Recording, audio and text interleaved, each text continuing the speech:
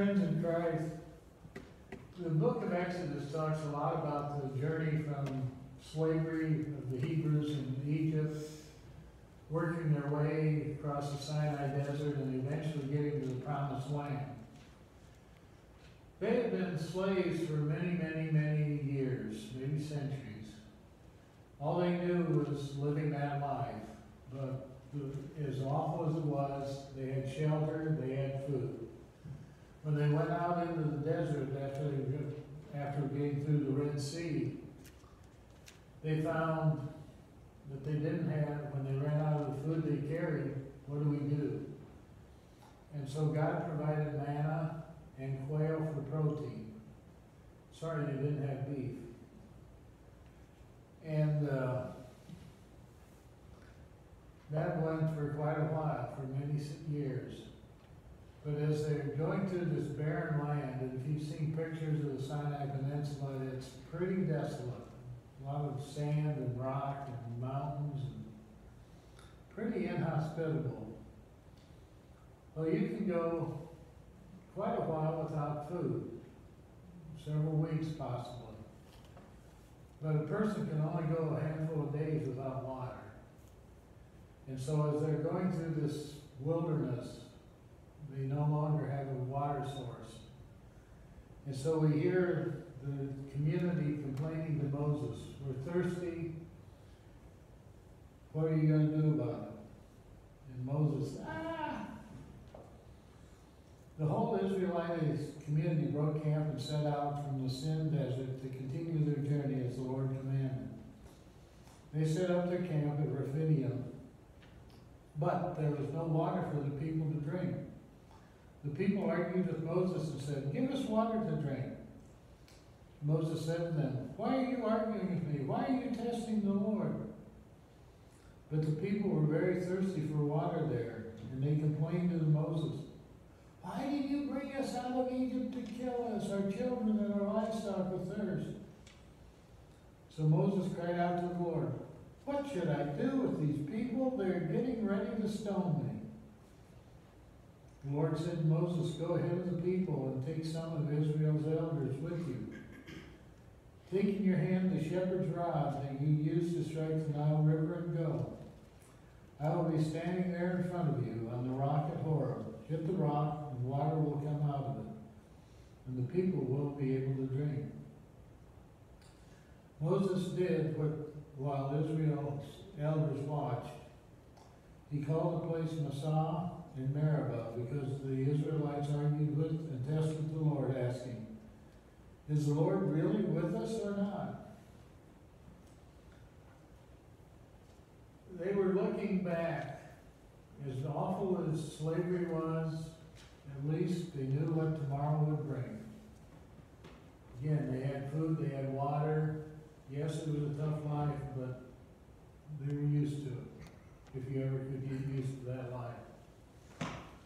And now, God is trying to teach them not to look back, but to look ahead. We're going to take you to the Promised Land, but we've got to get you squared away so you're looking ahead. And part of what comes up a little later are the Ten Commandments.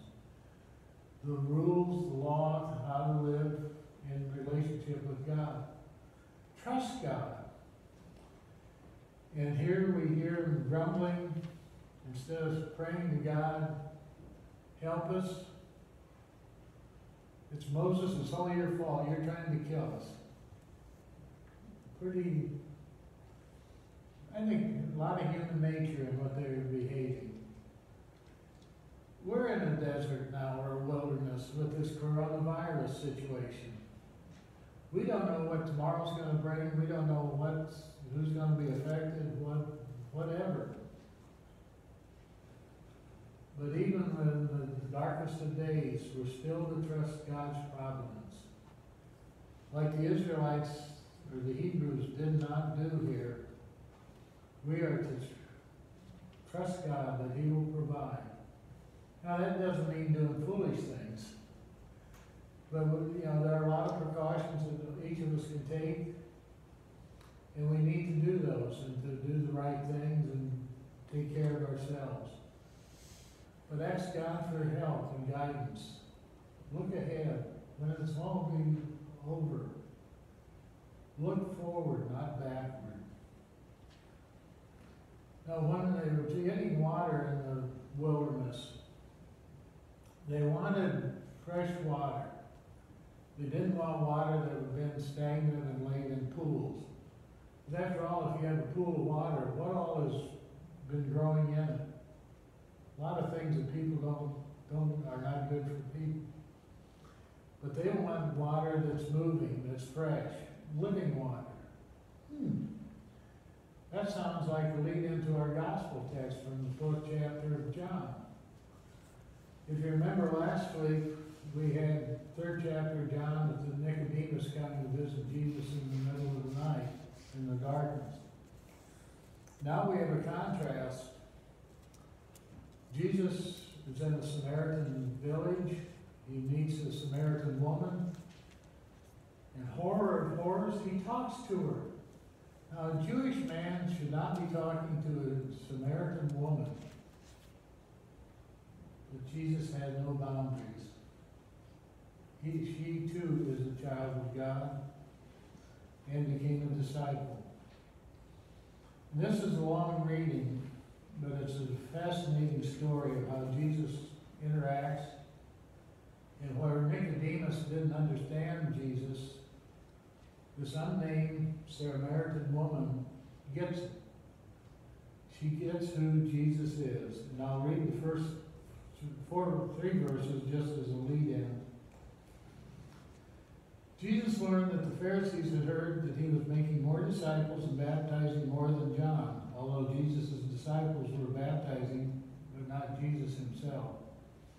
Therefore he left Judea and went back to Galilee. Then we start with verse 4. Jesus had to go through Samaria. He came to a Samaritan city called Sychar, which was near the land Jacob had given his son Joseph. Jacob's well was there. Jesus was tired from his journey, so he sat down at the well. It was about noon. The Samaritan woman came to the well to draw water. Jesus said to her, "Give me some water to drink." His disciples had gone into the city to buy him some food. The Samaritan woman asked, "Why do you, a Jewish man, ask for something to drink from me, a Samaritan woman?"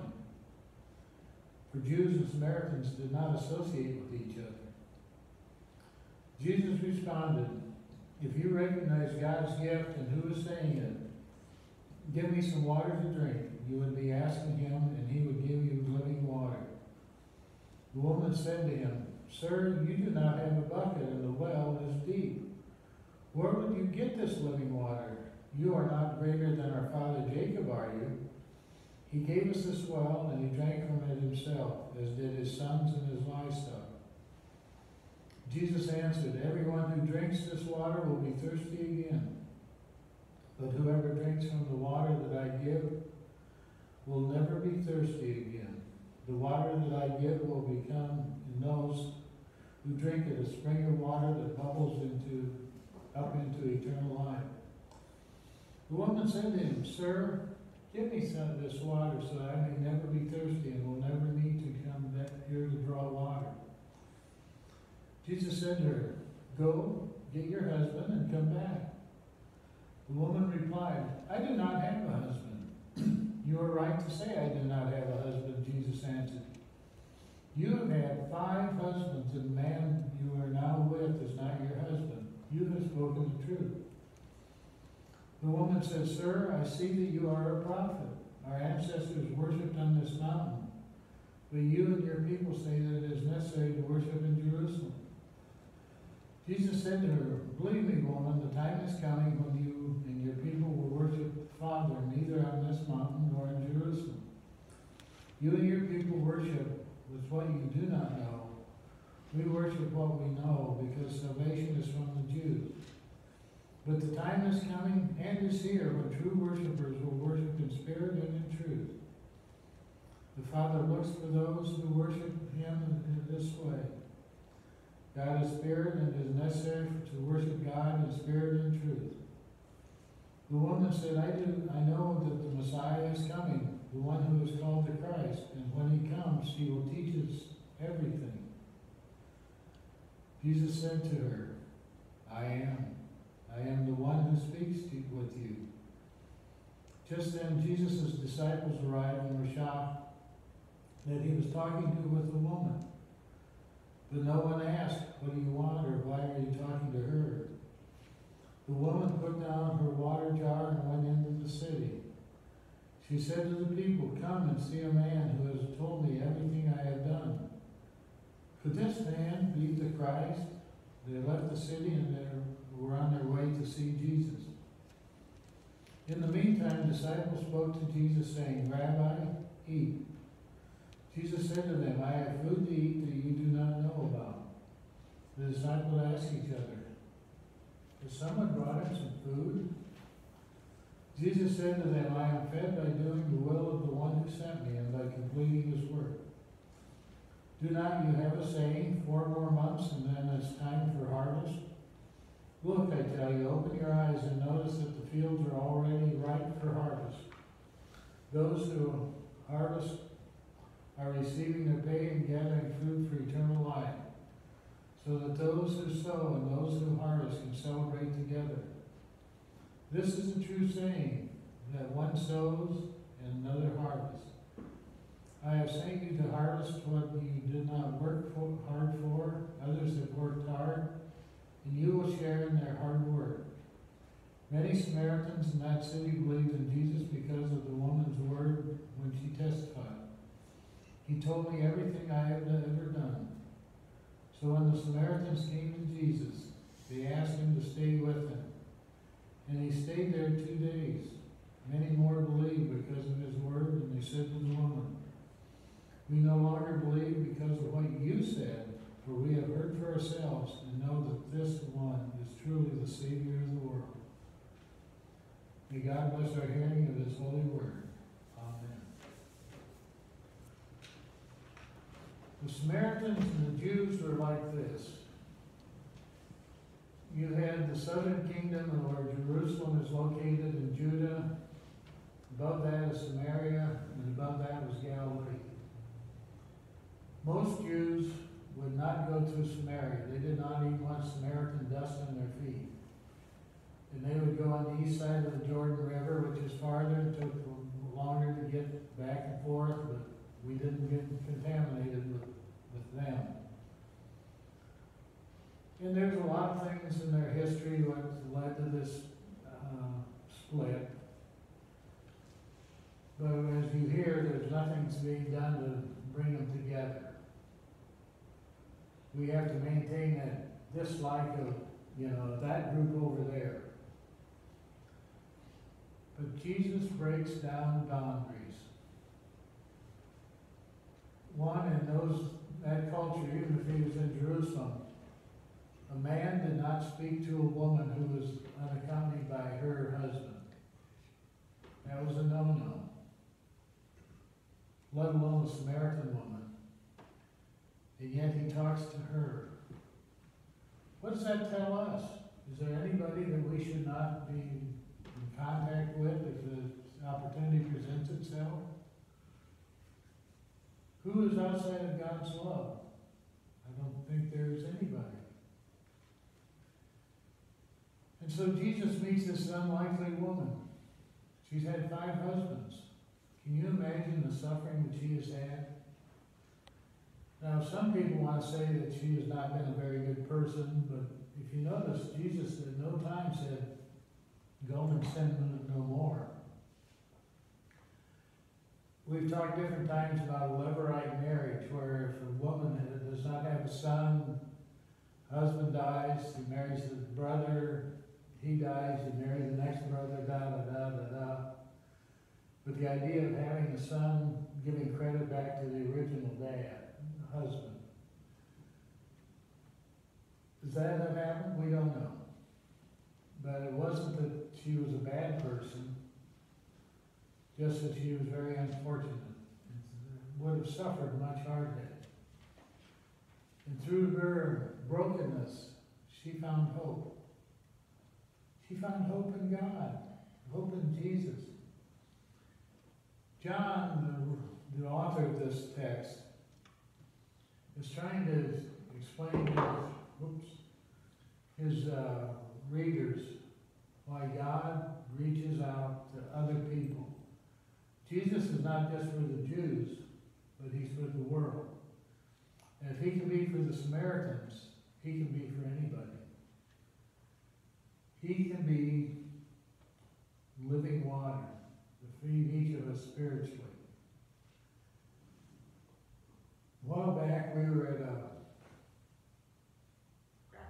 Cracker Barrel restaurant, and this sign, this little block caught my attention. You are loved. Doesn't that pretty well describe what Jesus says? To each one of us, you are loved. We'll have that someplace where you can see it. I don't even remember what town we were in, but with our travels, who knows, whatever. The Cracker Barrel does have a fun gift shop. And they make sure you go through it on your way to the dining area. Jesus is the living water. Now we have to have water, or maybe some of you have to have coffee. I'm not mentioning any names, but it's the idea that we have to have that liquid for our bodies to function. When we're baptized, we consider that we're baptized in holy water. And just the living water is that spiritual nourishment that is in each of us. That we have to keep our souls fed, watered, nourished. And that the living water that Jesus provides does that for each and every one of us. That we can go out of this church this morning with confidence that God is with us. He is in our hearts. He is leading us wherever we're headed. And he is with us no matter the ups and downs of life. And so, change my heart, O God. Make it ever true that we are with him now and forever. A reminder that the cross made that an eternal thank goodness.